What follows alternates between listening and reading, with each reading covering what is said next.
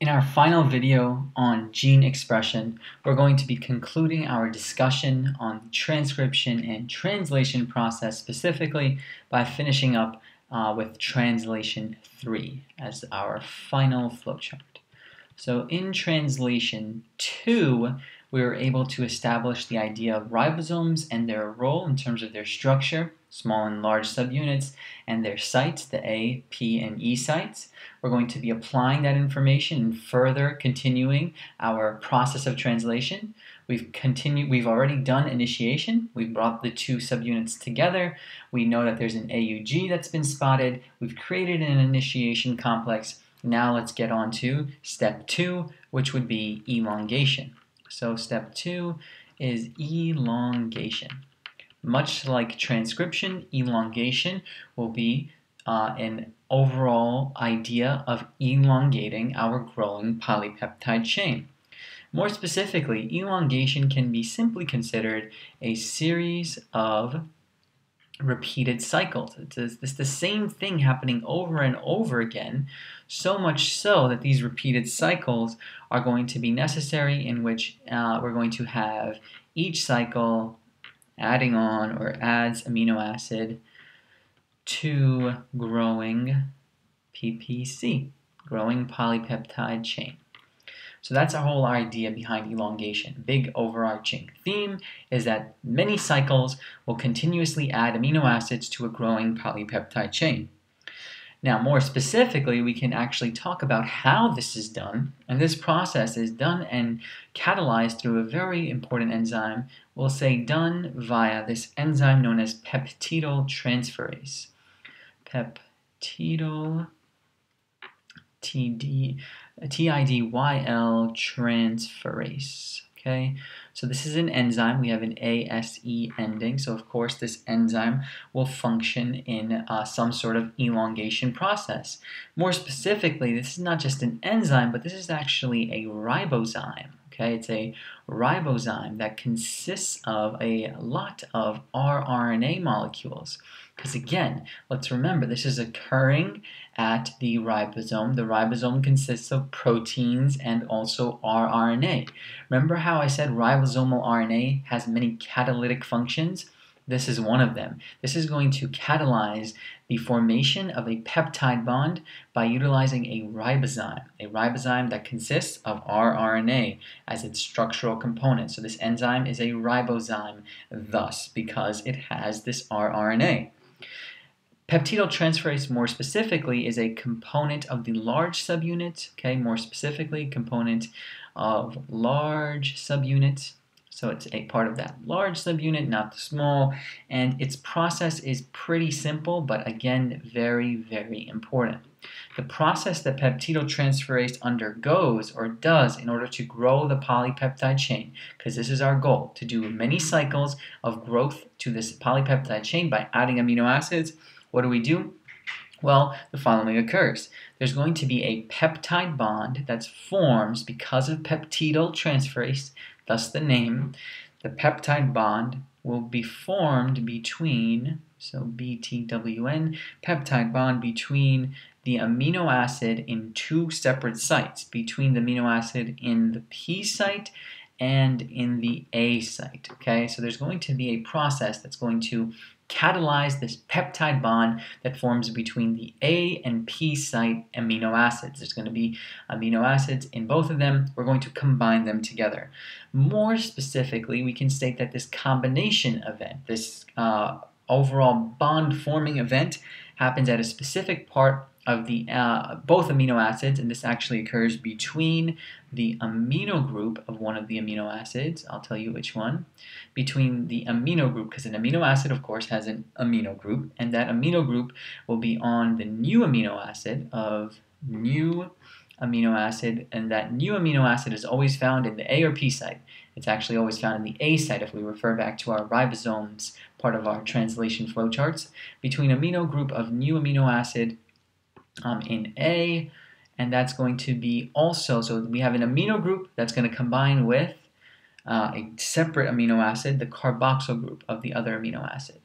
So we're going to combine a carboxyl group, I know it's a little squished down here, a carboxyl group of amino acid in the P site, okay? So we have a P site and an A site. I told you that a peptide bond forms, but this peptide bond forms specifically between the amino group of a new amino acid and the carboxyl group of the already in place P site amino acid.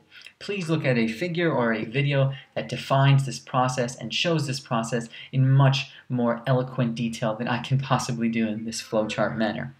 Finally, in elongation, we're going to have a process known as translocation. So this is the idea of a series of repeated cycles. Okay, we've added amino acids through peptidyl transferase, but what we have to do is we have to do translocation. Translocation is when the ribosome itself, and I find this fascinating, this ribosome physically moves down. It actually translocates itself. Ribosome moves down one codon at a time, so one codon on mRNA, because the mRNA is our template, right? The mRNA now is our template to make a protein in the 5' to 3' direction. So if you notice, many times we're going to be seeing movement of things in the 5' to 3' direction and reading of things in the 3' to 5' direction. So what does this really mean? Basically, when this translocation event happens, we're going to have a new tRNA. This new tRNA is going to go from the A to P site. It goes from the A to the P site, okay? So imagine you have the EPA sites, okay? So we have E, P, and A, and we need to start this translocation process. So what we're going to do is we're going to have a ready charged up amino acid right here in the tRNA A site, and it's going to move from the A to the P site. Once it's done that, once it's moved from A to P, okay, this new one, we're going to now technically have an empty A site, right? Because we've gone from A to P. What's going to happen at the empty A site?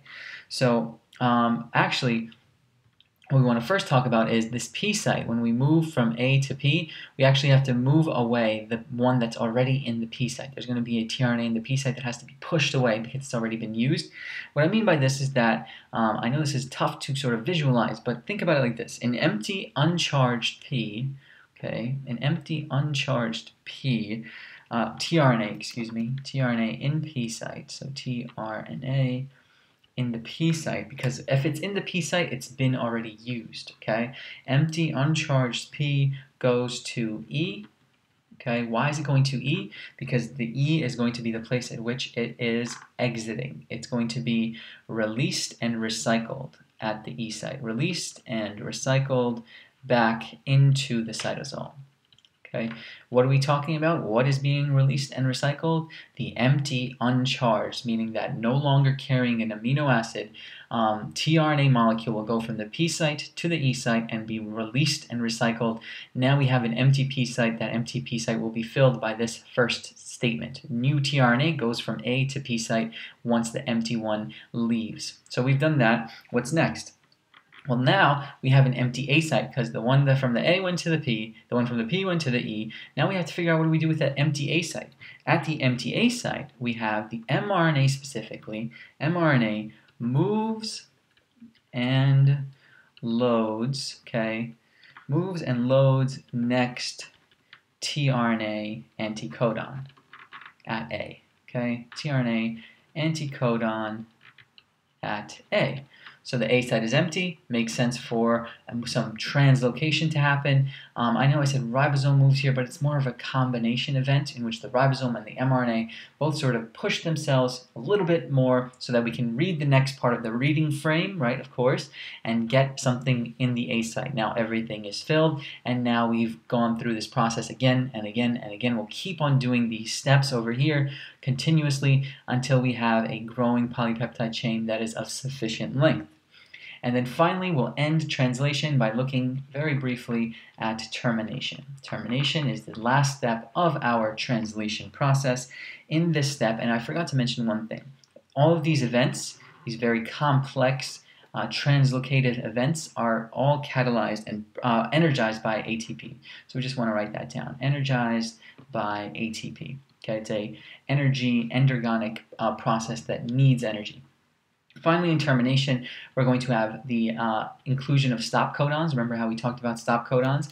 We're going to now finally apply our knowledge of stop codons. What were the stop codons again? I actually have to look down again, but it's UAA, UAG, and UGA. You would think I've memorized these after how many times I've had to study this, but nonetheless, these are our stop codons, our UAA, UAG, and UGA. These are all codons that are actually not recognized. Remember, they're not recognized by any tRNA molecules, okay? By any tRNA. If you're not recognized by a tRNA molecule, you cannot have an associated amino acid because the amino acids are all carried by tRNAs. If a tRNA doesn't know who you don't have an amino acid to your name. These three codons do not have an amino acid to their name, but what they are recognized by are things called release factors.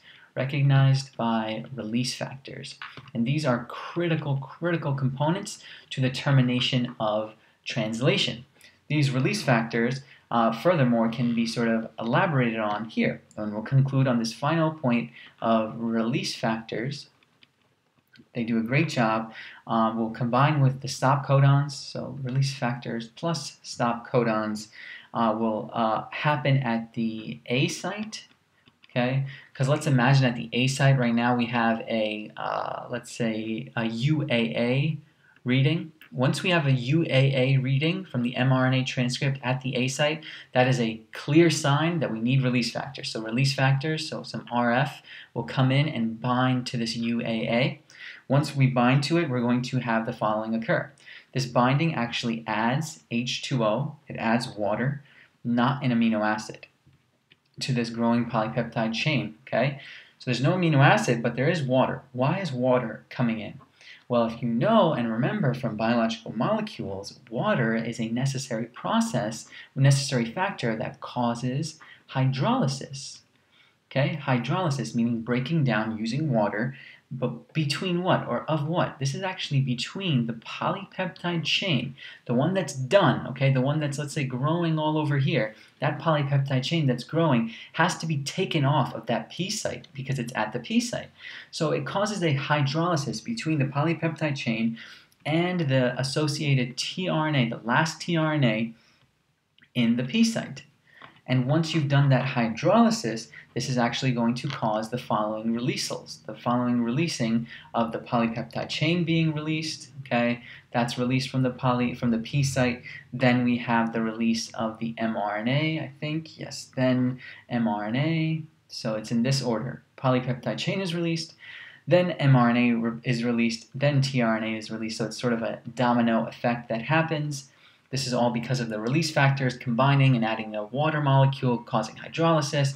And then finally we have the subunits will officially separate completely. They will disassociate. That's a good term. So subunits separate, and you can also write down disassociate if you want, if you have more room over here. So overall, we've now completed translation. Just one final thing I want to mention about translation in regards to transcription and also in regards to DNA synthesis is the following.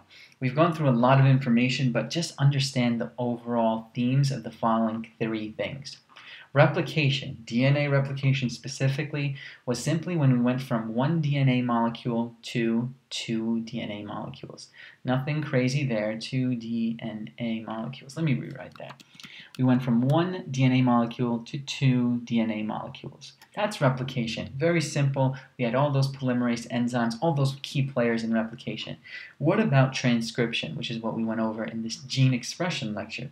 Transcription is when we take one part of the DNA, basically a gene, right? And we transcribe it. We turn it into RNA. That's the overall goal of transcription, taking just one part. Replication is taking the whole DNA molecule and just doubling it. Transcription is taking one part of the DNA and turning it into a relevant RNA molecule. What was the purpose of that? The purpose of that was to input it into translation, which would be when we take mRNA, but specifically I want to say mRNA info. I think that's a good way to recognize this. Take the mRNA language, the codons, the words that the mRNA tells the ribosome and the tRNA, and turn that into a viable and functioning protein.